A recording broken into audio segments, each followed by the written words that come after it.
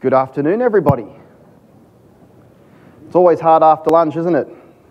So we'll try and make this as entertaining as possible. It's an incredibly wide room. So I'm going to try and share the love and make it to both ends of the room, so bear with me. Welcome to this session. This is ABD218, which is how EuroLeague Basketball uses IoT analytics to engage fans. So we all hope you're in the right room. If not, we need the numbers, so stay. My name is Mark Teistel. I'm the Manager of Partner Solutions Architecture for Australia and New Zealand. I'm joined today by our partner, AGT, and their Director of Software Development, Lasse Lehmann, who will be talking a little bit later.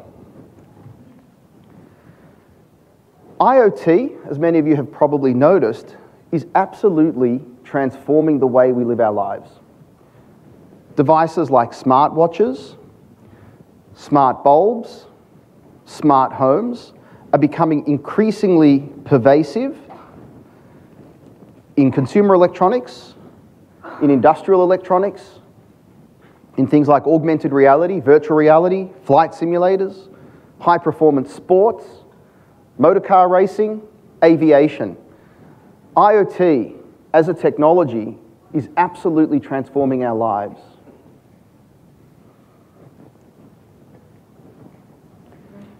Who has a device in their home that controls temperature? A lot of you. If I would have asked that question last year, there may have been one or two hands.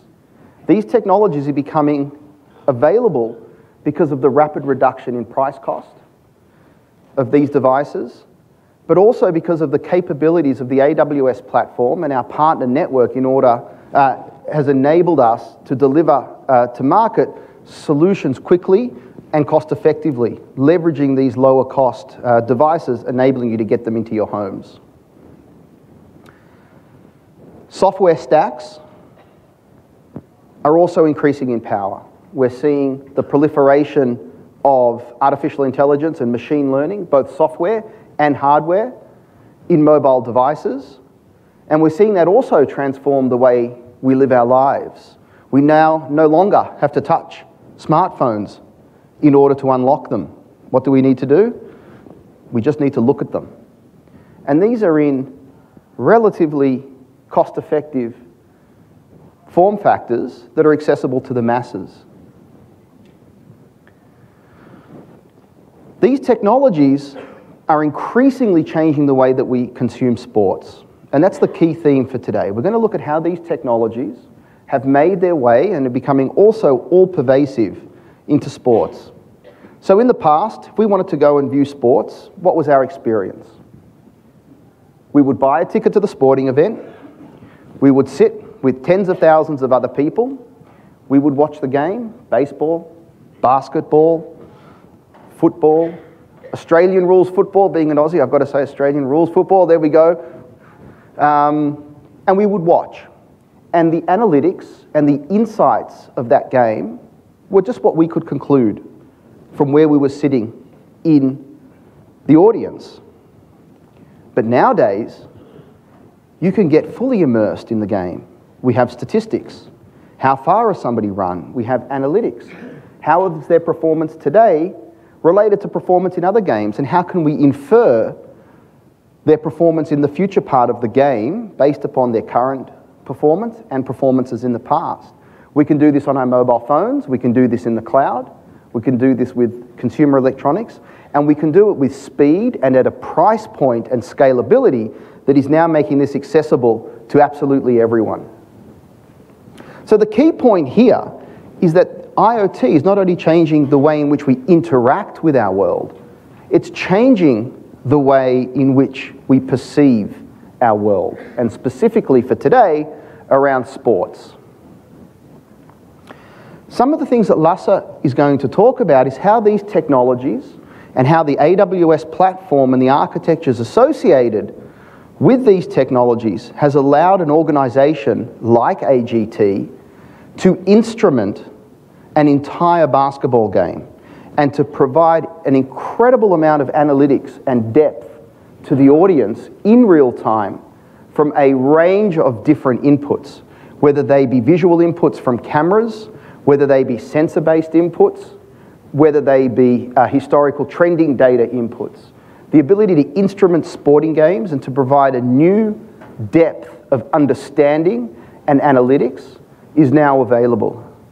And our partner AGT has built some incredibly rich and immersive analytics capability that we're going to dig in today. We're going to look at the architectures of these technologies. We're going to look at some of the design decisions that have been taken that have helped AGT to roll this out. And we're going to look at some of the choices that customers make that influence the design decisions that are taken from an AWS platform perspective. How pervasive is this change? 30.7 billion devices are expected to be in the world and active by 2020. I give you just a moment to think about that number in proportion to the number of people there are in the world. And if you take that number and you strip it back to developed economies where these technologies are accessible from a cost perspective, the number of devices per person, depending on the analyst you speak to, ranges between 4 and 10. 4 and 10 internet-connected things per person in the developed world. The AWS platform and the technologies that AGT have built on top of this platform are key enablers for consumption of deep analytic data on these platforms. And it's that accessibility, that price point, and that scale that really enables organizations like AGT to bring solutions that we're going to talk about to market. How big is this market? And again, we're talking about developed economies. $1.2 trillion market. It's an incredibly large market. The addressable market is large. They're in developed economies with stable political systems that you can quite easily tap into. And if you think about 1.2 trillion, you don't need a large double-digit percentage to make this quite an interesting proposition for organizations like the ones you work for to look at this and go, maybe there's some opportunity here in my deep speciality, in my specific business. AGT are going to talk about sports, but as I pointed out, the use cases for these technologies and the scale for these technologies are applicable across an incredible number of verticals. So have a think around your deep expertise, the deep expertise of your organizations, and how you can tap in to this incredible market of 30.7 billion devices and $1.2 trillion. But what are these devices? We've touched on some high-level things, but let's really dig into what do we see these devices being and what's common around these IoT-connected devices. AWS IoT. Has anybody played with the AWS IoT service? Next year, I want everybody's hands up. Fantastic service. Along with the AWS IoT service, we've launched the AWS button.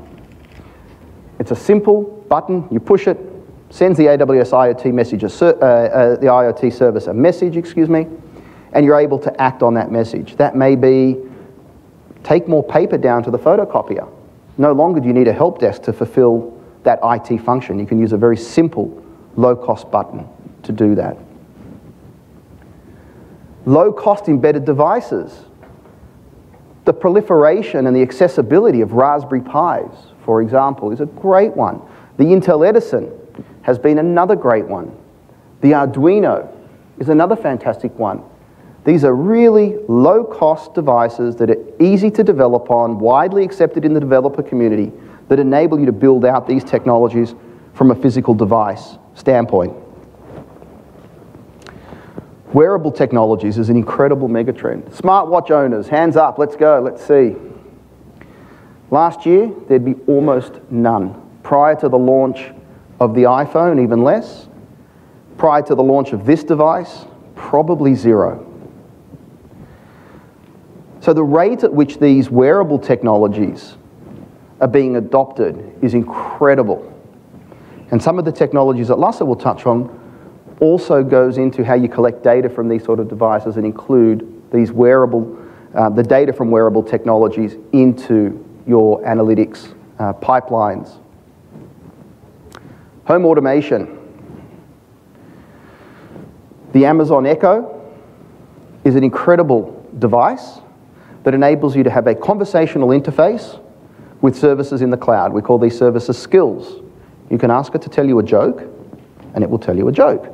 You can ask it to set an alarm, and it will set an alarm. You can also ask it to book you an Uber, to read you the news, to play a game. This concept of home automation through conversational interfaces is another incredible trend that we see in this industry.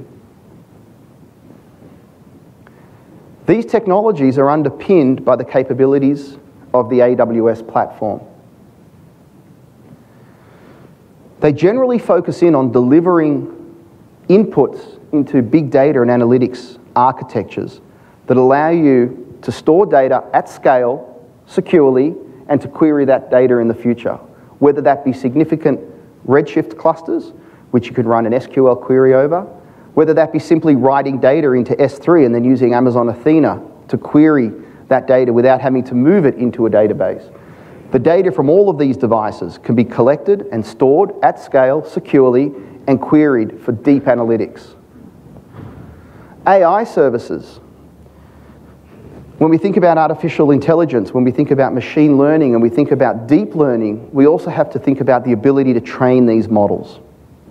The ability to store data securely at scale and to feed them into deep learning algorithms and to produce things like neural networks for machine learning that can be run on some of these devices starts to become enabled. So you can now start to build AI models that will give you real-time predictive analytics based on the model that's been built from the training data that's been stored in your big data store. And thirdly, the ability to leverage the big data and analytics, the AI, ML, and DL frameworks and capabilities into delivering what I'd like to call today sort of next-gen applications, like the applications that Lasse is going to talk about later today. These applications have traditionally been thick platform applications, thick client applications. They're now moving to conversational applications where you no longer need screens. You have a conversation with the application to gain the data. But they're also moving into augmented reality and virtual reality, where you can put yourself in the middle of the action, you can put yourself in the middle of the environment that is being informed by the big data and analytics and AI services behind the scenes. So you can see that low-cost electronics, the pervasiveness of the AWS platform, the access to consumer-grade devices that collect this data is really empowering the next generation of applications. Sitting over top of this is the AWS IoT platform, the Internet of Things platform, an end-to-end managed, secure platform that allows you to publish and consume data from these devices in a secure fashion, and then to feed them in, that data, into any of these services, the big data services, the AI services, and any applications that you might be writing. Now, why is this important? This is important because it's a fully managed service, and there is no need to manage a server. As we always like to say, the best type of server is no server.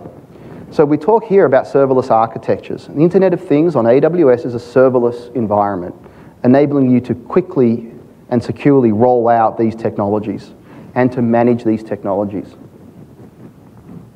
So what are the services that are relevant in each of these areas? Lasse is going to go into the implementation and the architecture of these services. In the big data and analytics space, we think about Amazon Athena, Amazon EMR, Elastic MapReduce, Amazon Kinesis, whether that be streams, Firehose, or analytics, and Redshift, the ability to store large amounts of data, data warehousing. In AI, we've got a couple of new services coming. We look forward to sharing those with you soon. But the traditional AI, ML services, Amazon Machine Learning, is a great way to get started. Then we think about some of the higher layer abstracted AI and ML services like Amazon Lex, conversational chatbots, driven by the same technology that runs the Amazon Echo, the Alexa voice service. Machine learning, Polly, the ability to have text to speech that understands tone, that understands timbre, understands whisper. And recognition, the ability to take images, do sentiment analysis on people's faces, object recognition. These are all the higher layer abstracted services that could be integrated into your solutions. When we think about rolling out applications, we need to make these applications accessible to some form of backend. So we think about API Gateway and Lambda as a way to provide a standardized interface. We think about Elasticache and DynamoDB as data stores.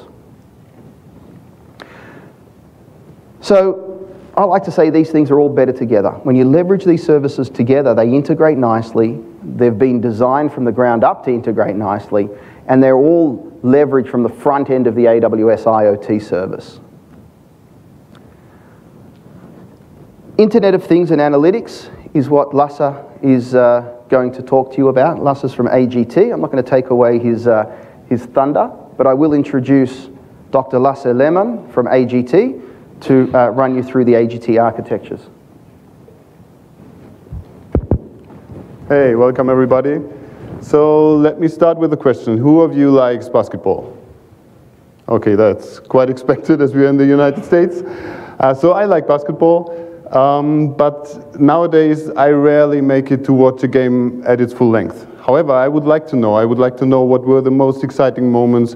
I would like to have things to talk about with other fans or with my colleagues, and that's I would like to have something that tells me when is the best moment to tune in to a basketball game, when should I start watching, when it is getting the most exciting.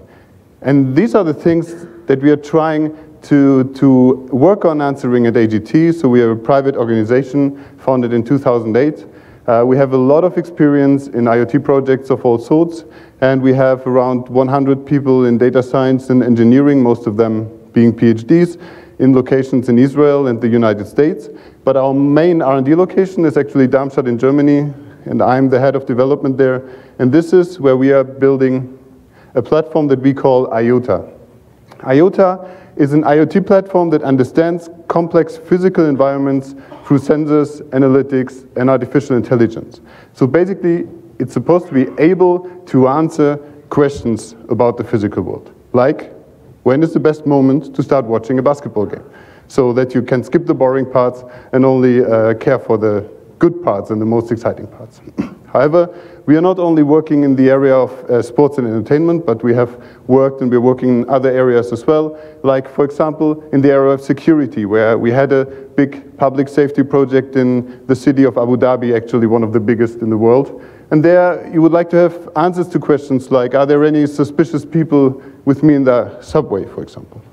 We have worked with German companies that run cement crushers and molding machines in the industrial area, and there you would like to answer questions like, when is my main production machine going to break, or is there anything I can do about that? We have run projects in the smart city domain, deployed system in Singapore, for example, and there's questions like, are there any illegal transportation services offered in my city, and do I need to take care of that? And then there's the health domain, where it's around well-being of relatives, for example. And of course, and this is what this talk will focus on, the sports and entertainment domain with the questions I have opened with. So we at AGT, we built IoTA, which is providing the IoT and analytics part and platform that answers these questions. However, there's still someone needed to then build a solution, a customer-facing solution on top of that, that then puts that in front of a customer. And for this, we work with partners, and our partner for the sports and entertainment domain is a company called Heat Global, which is a joint venture of AGT and Endeavor, which is one of the biggest talent and event agencies of the world. Actually, you might not have heard a lot of Heat so far, but you will in the near future, because they will be very active in the sports domain, actually. So, and together with Heat, we are developing a solution for fan engagement together with the EuroLeague Basketball. Okay, we're in the United States, but it's like the NBA of Europe. So it's the most important and most exciting and best teams of Europe competing for the European Championship there.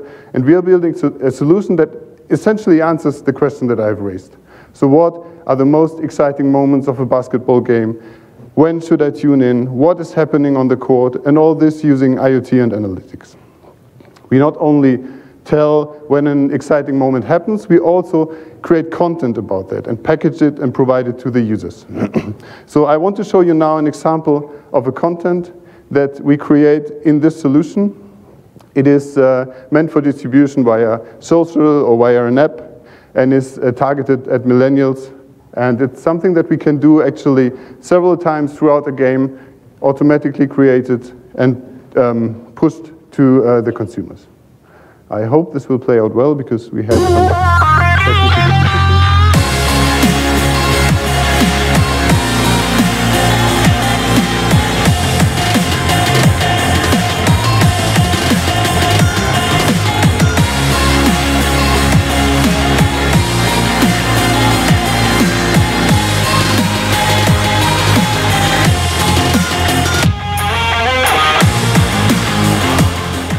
So you've seen how like IoT and analytics and what it provides can change the perception of such a moment or a scene in basketball. However, creating such a solution is a quite complicated thing. There's a lot of things involved there and a lot of things that have to be taken care of.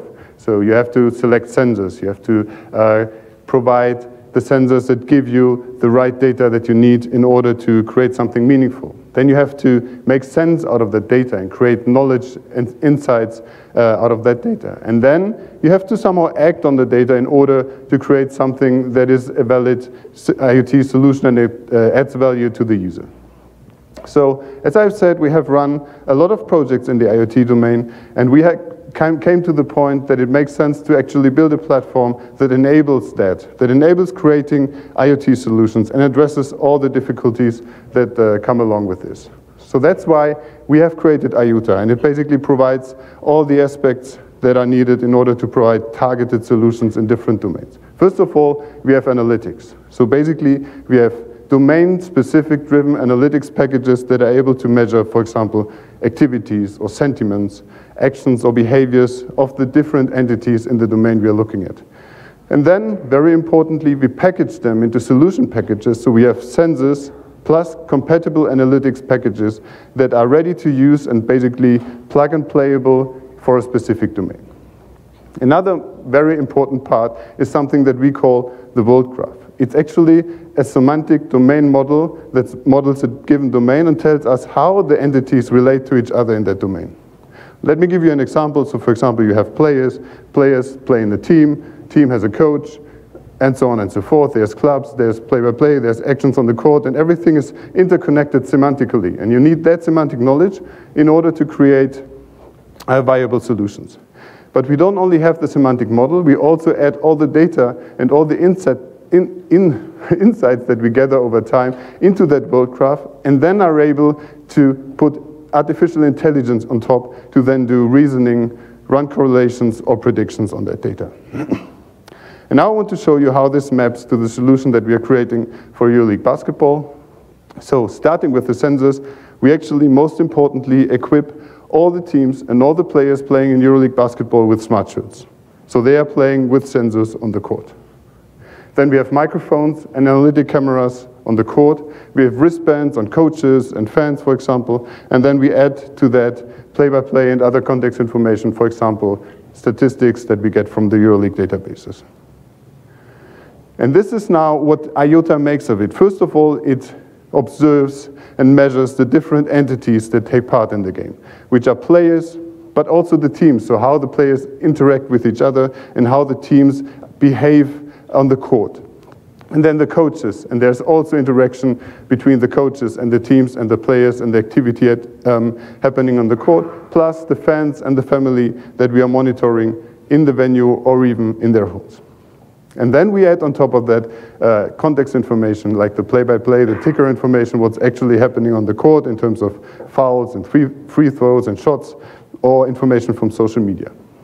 And for all that, our analytics are capable of measuring behaviors, emotions, physical aspects like how explosive a player moves, how much energy the team is spending, how is it correlating to the other team, how is it compared to other games, so the season so far, and so on and so forth, activities and action, and the overall pressure of the game. And this then enables us to create new metrics, to create triggers when something very exciting or important happens, to create rankings of players like the best IoT player of the season, to create data streams or additional insights. Now, I want to go a little bit deeper into the technical details of this solution. So first I give you a high-level overview on how the solution is structured. Then I want to go a bit deeper into the individual components and finally show how this maps to an architecture and to actual AWS services that we use as a baseline and a basis to run our platform on. Excuse me. So naturally, such a solution starts with an on-premise deployment. You have sensors, they are deployed on-premise, they are on the players, they're on the coaches, on the fans. But also we usually have a gateway deployed on-premise due to certain restrictions in terms of bandwidth. And we also, it helps to manage everything and monitor everything, keep it in place. In addition, we run edge analytics, specifically for streaming media, audio and video, for two reasons. First of all, it's bandwidth. Not all the arenas have a very broad bandwidth connection that would allow for all the videos to be upstreamed, if you don't use the TV broadcast equipment, that is, but also for data protection reasons. So this is always needed. So the on-premise part of the system yields raw sensor data and the edge analytics results. And then in the cloud part of the system, we have a data collection infrastructure that ingests all that data, pre-processes it, enriches it, and transforms it, and then feeds it into the analytics runtime, which generates all the insights and analytics results, which is then stored in our world graph, where we have an API layer which then can be queried, or you can subscribe to data streams or notifications. The consumer in that solution is the Heat platform, which then does the automatic content creation, creates the user experience, the consumer workflow is modeled there and does the event management, and then provides the solution for the customer. However, the focus of this talk is on the left side, it's on the IoTA side, the IoT and analytics side, and this is what I'm going to talk about now in the next few slides. So let's look a bit more into the data collection infrastructure. So it's a flexible data ingestion, processing, and monitoring infrastructure. We have a plug-in based system to quickly add new input and output layers. And we have a rule-based system to allow various transformations for different input types, allowing us to rapidly add new sensor types into the system.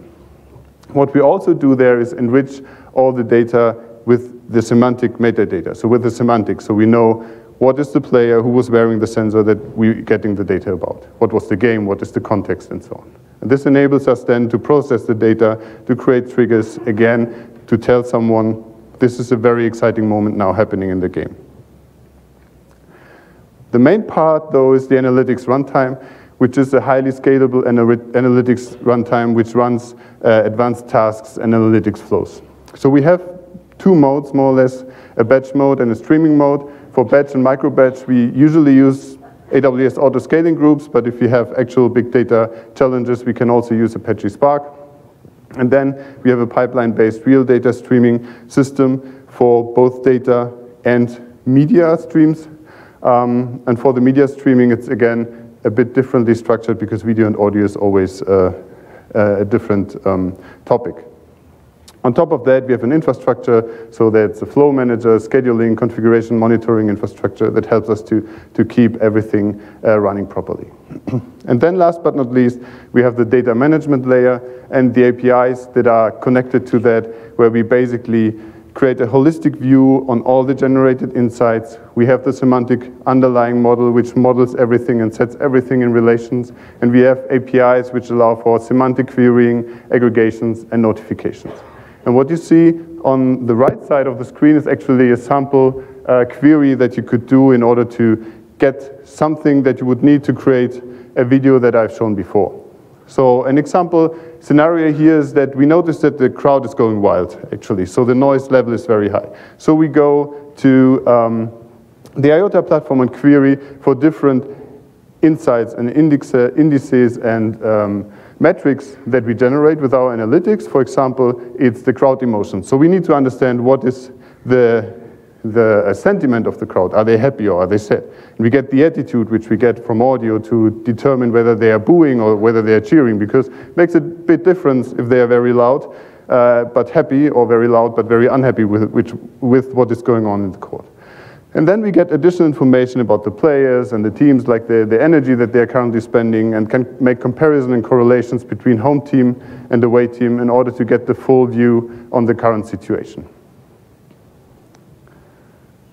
So and now this is how it then basically boils down into a generic architecture. So we have the edge data collection analytics part, where we have the sensors and processing units for edge analytics. Then we have the on-premise system, where we can flexibly deploy most of the components of our system, like data collection as well as the small-scale analytics part, but we usually use it for data buffering mainly, and pre-processing. Then we have additional data feeds like play-by-play, context information, social media, and everything then is brought up into our main platform in the cloud running on AWS, where everything gets fused and we do all the heavy lifting and the correlations. And this has a management layer on the bottom, and then we have the analytics runtime with the different types of analytics, the management services, as well as configuration, logging, monitoring, and an infrastructure underneath. And then, last but not least, on the right side, we have the consumers, which connect to the APIs, which is the Heat platform. In the case of EuroLeague Basketball, we have a few apps that help to manage the whole system, query tools, or also third parties can connect to that openly. So how does that now map actually to AWS? So the on-premise gateway actually is a Kinesis-enabled app, so we use KCL for feeding the data into the system. Then that means on the data ingestion layer, we have Kinesis and Kinesis streams to get all the data in. And then we have the counterpart in the cloud on the data collection side that reads all the data and makes sure that it gets stored properly in the cloud, which is also a KCL. On the data management layer, we have various technologies that we use for archiving. We use mostly S3. For storing results and raw data, we use Elasticsearch. In case that we need to have results or data to be available faster, we use Elasticache, Redis in that case, and we also have some cases where we use Aurora. For the analytics runtime, the large scale is naturally running on EMR, and the other parts are running on autoscaling group in EC2 because it's very convenient and very straightforward to use. As a communication layer, we use SQS, because it's a job queue where we basically distribute the jobs to all the processing components. And then we have, in the management runtime, we use, except for EC2, we use CloudWatch and Lambdas for management jobs and for some scheduling and triggering. CloudWatch and simple email service for the monitoring part, and then we have a whole bunch of services that we use underneath in order to bring up the infrastructure, to manage permissions, and do routing and load balancing, for example. Now I want to dive a bit deeper into some of these components and talk about how we use AWS services for that, why we use them, and what are lessons learned and considerations that we have done while using that. So let's start with the data ingestion part, so the whole data ingestion streaming layer. So we use Kinesis streams as the ingestion layer. We use S3 as archiving storage, so the data goes into S3 from Kinesis, and then we have a transform and enrichment step before it goes into Amazon Elasticsearch for further processing. So we use Kinesis as a streaming layer for data ingestion. Why do we use it? It's very convenient, it's easy to use, and you always have the 1 to 7 day persistence as a fallback. I mean, usually things don't go wrong, but in case something goes wrong, you're happy that you have all the data there, nothing gets lost. That's at least mentally a very convenient thing. And it also enables a lot of things on top, and there are a lot of other services that you can use, like streaming analytics with Kinesis Analytics or Firehose, and more services potentially to come. Some considerations and lessons learned on our part is, on the right side, we worked a lot on optimizing the number of calls versus the size of our batches that we sent into Kinesis in order to optimize our throughput. So this is something that you need to look at. You analyze the load that you have and then act accordingly. Also, you need to take care that your key values are distributed efficiently in order to make use of all the shards in Kinesis. But this is also documented. And one tip for reading, always use the KCL. It's great. It's very convenient. However, we had one case where the KCL didn't support us the way we wanted to, because we had a very thin data stream which we wanted to accumulate over a very long period of time, and then after some time the KCL reader would time out, and we would basically not be able to keep the data. Okay, then S3, which is probably most of you know anyway, so it's used as archive and raw data storage. It's managed, it's responsive, and it's very well suited for large volume data, and it's really expensive and easy to use. Some things that might be helpful to know is key randomness is very important because you need to have a good distribution on your keys to have a good performance in S3, which is also well documented. And there's a security setting that actually can be very misleading, because there's a setting that goes like any AWS user. And don't get tricked, this is actually any AWS user. So it's not the users in your company or something like that. So if you do that wrong, you might expose data to people that you don't want to have it exposed to, so just for you to be aware of. Using MIME types facilitates a lot the access via browsers. And one thing that we learned is that the listing files, so the command to list files in an S3 bucket, is not a super performant operation. So we actually had a case where we were running analytics based on a lot of incoming files into S3, so you can get a trigger when a file is entered to S3, and then we would use that to list all the files, get the ones that we hadn't processed yet, and then run analytics on top. However, the listing files was a bit slower than we expected, so then there you might need some ways to work around that. Last but not least, we use Elasticsearch for the storage of our raw data and also for the analytics results, which is time series data. So we are talking time series data here, and everything that I'm saying is relevant for that, because it makes a huge difference talking about Elasticsearch, the type of data that you're using. So why do we use it? I mean, Elasticsearch itself is not like an AWS product, but they have a managed service around that, and it's great because it provides for easy scaling and monitoring, and it's very well integrated with other services, for example, CloudWatch. Still, there is a significant responsibility with the user. So specifically with time series data, you need to ensure that you roll your indices regularly.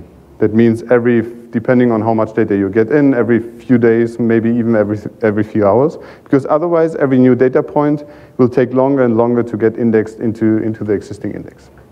Also, you need to know your data a bit and adjust the bulk size of your writes to the machine sizes or vice versa. So you need to kind of know what you're getting and then adjust the machine sizes of your master nodes and shards accordingly.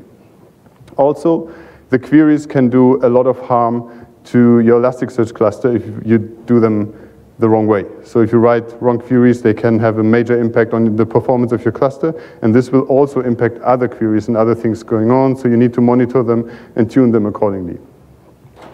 However, AWS can help there, so it monitors the key metrics, and you can raise CloudWatch alerts, and they can very easily be set up and triggered in order to make you aware of these things happening.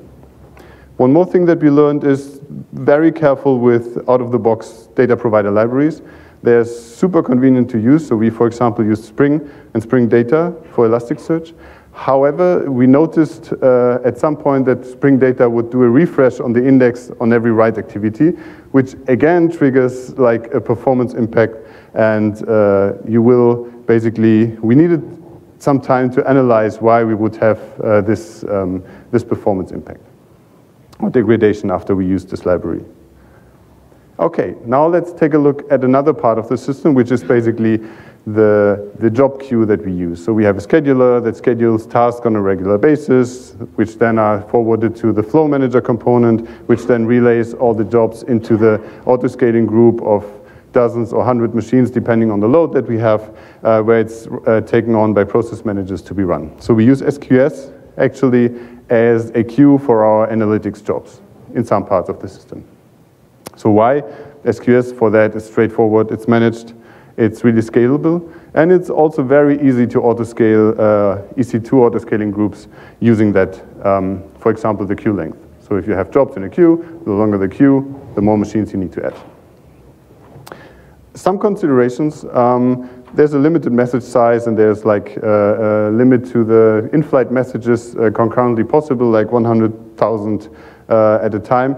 If you reach that number, usually something went wrong with your cluster because you were not able to pick up all the jobs anymore. So this is well documented. However, there's something which is not as obvious, because there's a setting that says receive message wait time on every SQS queue. And you would actually expect that if you set that to 0, messages would be picked up faster, which is not the case. So actually, it's 10 seconds is a sweet spot where it goes from short polling, where the clients actually poll in a round-robin way from every, I think, region or availability zone, to an asynchronous delivery of the messages, which happens when you set it to 10 seconds. So this will speed up the consumption of your message very much if you consider this one. To my knowledge, this is not so well documented. Yes, and one more thing which is not mentioned here, regarding managing your auto-scaling group, scaling up is always very easy. You get more messages in the queue, you get more machines, easy. So, but scaling down is not as straightforward always, because if you had 0 messages, you never know whether you have too many machines or you have exactly the right amount of machines. And if you do that too rigorously, you might end up in a situation where you actually remove a machine, and then it queues up again, and then you re-add a machine, and then it goes down again, so you get into that cycle. So that what we do there is actually to kind of relax the time frame for downscaling. So we put it to several hours, and then we will have that situation very randomly. Also, you can use CLI in order to write your own solution for that, but this is good enough from our perspective. Okay, then let's take a look at Amazon CloudWatch. We use it for several things. Foremost, monitoring, but also we use it to schedule jobs in our system. So for that, we use CloudWatch rules that then trigger a Lambda, that then, for example, set up the scheduler in order to put some jobs in a queue. And we use it for high-level monitoring of our system in general. We usually put some other component in place, like Zabbix, in order to monitor all the low-level metrics and aggregate them, so we have a convenient way of monitoring our system in CloudWatch. Why do we use CloudWatch? It's easy to use. It's very well integrated with all the other services in AWS, and it's the way to go for monitoring. And it's also a very convenient solution if you want to set up something that is to be triggered on a regular basis, for example. However, some things that we learned along the way, that there are some limits to triggering rules in CloudWatch. So you can not go below 1 minute for regular triggers. And also we had a situation where we wanted to trigger analytics using CloudWatch, and then we had like 3,000 rules in parallel, which kind of is not exactly what CloudWatch is designed for, so we then found other ways to do that. However, we still use CloudWatch triggers to run, and this is what it's very well suited for, to run, for example, regular maintenance jobs on our cluster, like rolling Elasticsearch indices. Also, one more thing which is helpful, we use, as I said, Zabbix to kind of aggregate the low-level monitoring, and it helps as well to kind of further reduce the costs for CloudWatch, which is associated to monitoring.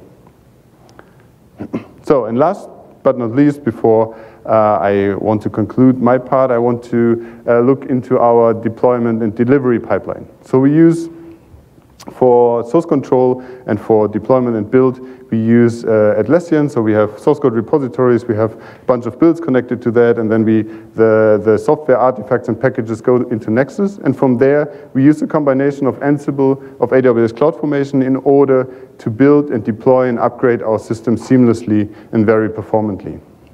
Why do we use CloudFormation? I mean, it's the straightforward choice. It's made to deploy and upgrade AWS infrastructure. It has a great performance, specifically since they introduced Delta patches. It's very easy to replicate existing infrastructure, and the integration with tools like Ansible make it very nicely because it complements CloudWatch capabilities very well. So with this queue, actually, with this pipeline, we are able to deploy a new system with one click, automatically a new version within minutes, and actually to replicate an existing cluster, an existing deployment of the entire platform within less than 1 hour. So to spin up a new instance of the whole platform is really an easy thing to do. There's a lot of configurations around that because we did work a lot on that to automate everything, to make everything work. So just a few tips that might be helpful there. I picked a few from the bunch that we had. So for example, for Lambda functions, it helps a lot to have a convention of renaming them when upgrading them, for example, with a version tag, because that facilitates a lot the deployment and update process. Because sometimes it takes a while until an existing Lambda function is deleted from a VPC, and that might, if you automate everything, that might create problems with your automation process. Then what we do in order to make sure that we can upgrade everything without downtime, we update the images on the fly, and then we scale up the cluster. And when you downsize the cluster, again, all the old images are thrown out first. So after scaling down, you're sure that your cluster is up to date fully again. And then in the IAM, all the policies that you create there for permission management and so on, they are created on the fly, but it takes a while to replicate them across availability zones and regions. So if you have an automated deployment process that relies on policies to be there, then you should ensure that there's some time for waiting for this replication to happen. Otherwise, your deployments will be flaky and go red once in a while, and you will not understand why exactly. And then the classic is the EC2 class CPU credits exhaustion that we were hitting 1 or 2 times when we were going from a very IO-heavy way of doing things. We optimized the performance there and went into CPU-heavy side, and then we hit the credit boundaries. But there it's just to have in mind that this credit exhaustion exists and change the types accordingly that will solve this. Okay, let's look into where we are heading within the next few releases of IoTA in terms of AWS services. So we have already a bunch of services already that we use and that are very helpful, and we are looking now into even more services. Actually, we have started already to use Kinesis Firehose because it's very convenient, well connected to get the data into S3, for example. We didn't do that before because we wanted to have the data well structured in a certain way, and this is not super straightforward with Firehose, but since now Athena is available in our availability zone in our region, and we don't need that, we don't have that requirement anymore because we can just use Athena to do SQL queries on the data and structure it the way we want that way. Then we are also looking into Kinesis Analytics to provide that as an additional source for data to be directly read from Kinesis, specifically for the streaming pipelines. And then in a more midterm way, we are revisiting AWS IoT. So we checked it out when it was very, very new, I think 1.5 years ago, if I remember correctly. And we decided that we don't want to go in that direction yet, but we will revisit it and also that decision. And then even more long-term, we are looking into using Greengrass for supporting the on-premise development with AWS services. So now to wake everyone up, because that was the technical part of the session, I want to show another video, again, automatically created, targeted at social media or an app scenario for millennials. That's actually the target group that we are looking at, and it basically shows how we use analytics to enrich, again, the consumption of sports, and not only to find out when there's an exciting moment happening. Let's hope it plays. There it goes.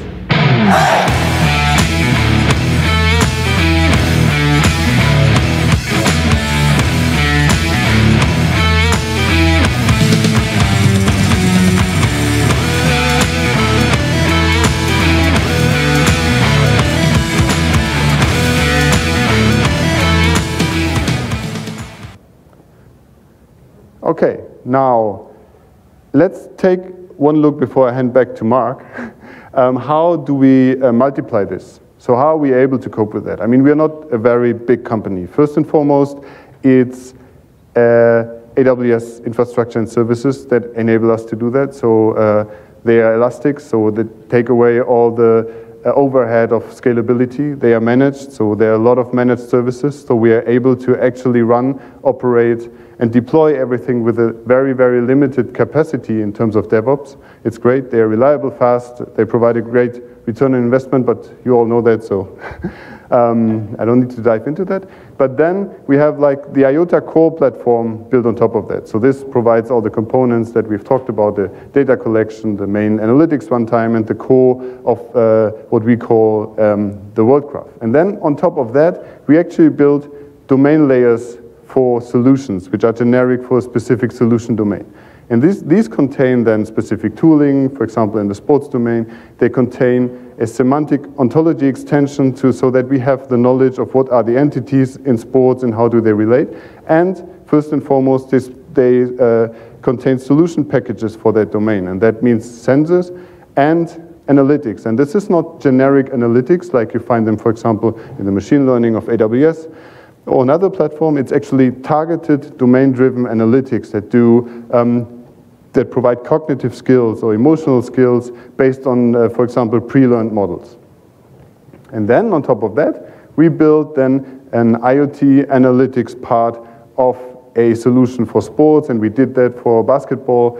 We are doing it for martial arts and bull riding. We're looking into skiing and soccer as well, and we were able to do that in a very short time frame with a very limited team because of the underlying layers that we provided, and that had us enabled a lot of reuse for us on our side. And we are also building these domain layers for other domains, like smart cities, like the health domain, the industrial domain, or the security domain. And this enables IoTA to answer questions like the one I started my presentation with in all these domains, questions about the physical world. So, and before I hand over to Mark now, I want you to think about whether there's any question in your domain that you might have.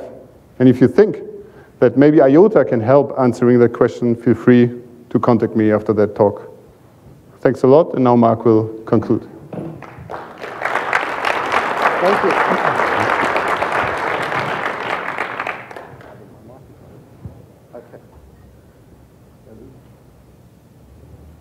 Okay, that's better. Fantastic use case. The thing that really strikes me about that use case is the simplicity of the way the services are consumed, but the power that it unleashes. It's incredible.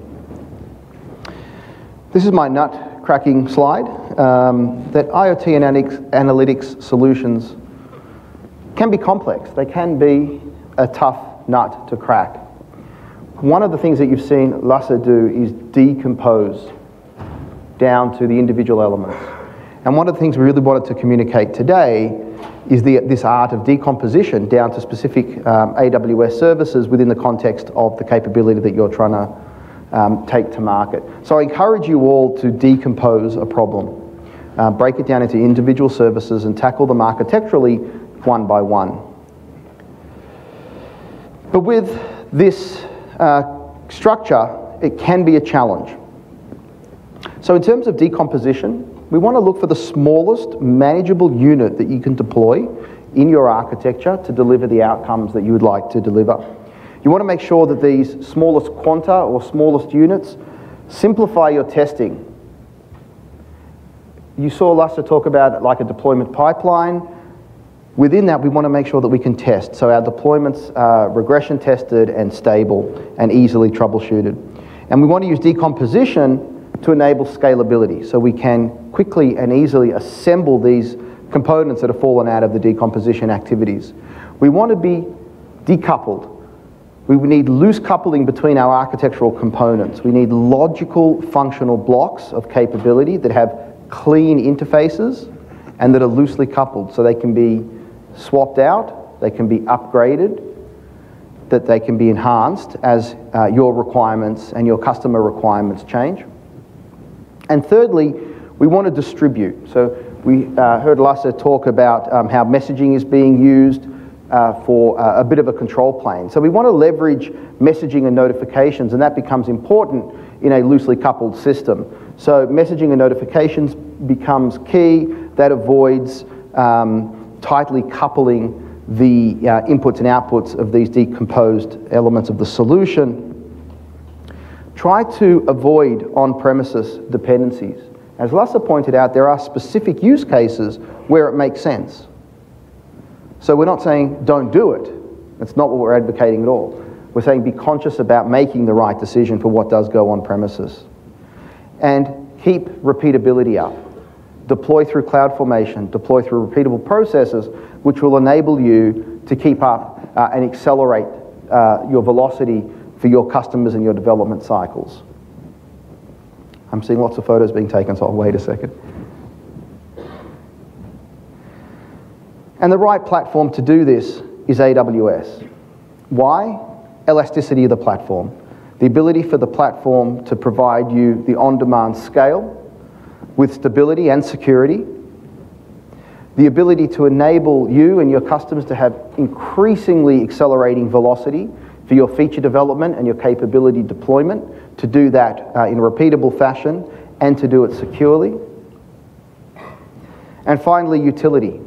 The AWS utility model enables you to deploy capabilities in an on-demand fashion where you only pay for what you use.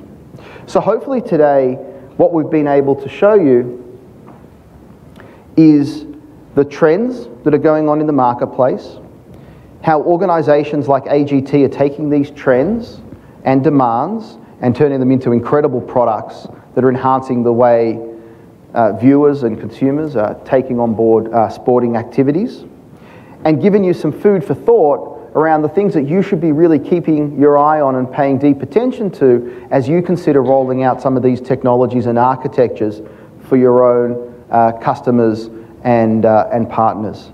So with that, we've come up on time. I thank you all very much for joining us this afternoon. I hope you all enjoy the coming few days. Have a great replay party. It's going to be a great evening, and I hope to see you all again soon. Thank you very much for your time.